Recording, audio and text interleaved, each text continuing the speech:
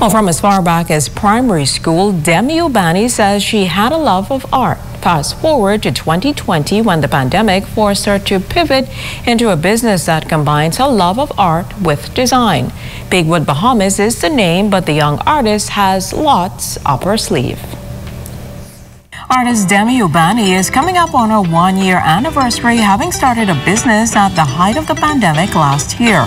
The business, Bigwood Bahamas, is a home decor line where we do signs, coasters, ashtrays, bathboards, all those type of things. And I really want to bring the Bahamian spirit into the homes because I realize a lot of Bahamians actually feel as if art isn't practical or functional or has any work.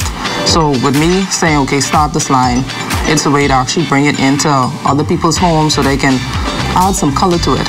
You know, and also I got tired of seeing tourists pick up items, see China on the back and put it back down, because for a period of time I worked inside the airport. Ubani uses items at her disposal that include wood from pallets and other sustainable elements to bring her creations to life. She also offers fine arts with various media. So I usually use spray paint, acrylic, oil pastels. I also use newspaper clippings and magazines, but my favorite is resin.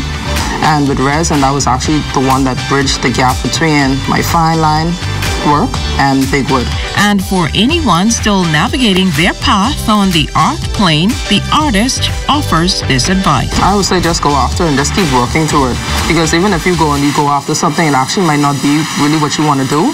So just keep working through it. If you hit a roadblock, keep doing it again. I mean, that's what I've always done throughout the years. I'm not going to let anything actually stop me from what I want to do. You just have to be passionate about it. You'll find avenues and also have conversations with people, because that can actually get you further in life than just your skill set. She's also planning an exhibition. So I'm having a solo show by 60 to 60 Art Gallery. The gallery is owned by Joan Cawley. It's on downtown Bay Street. And the title of the show is By Means to Come. So that'll be my first solo show, and that's on July 2nd. So I'm having an open call at NAGB, National Art Gallery of the Bahamas, and that's Evolution of the Arc.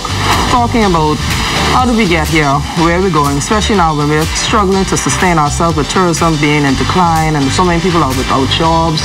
If you're looking to contact the artist, search her out at Ubani Artworks in Bigwood online.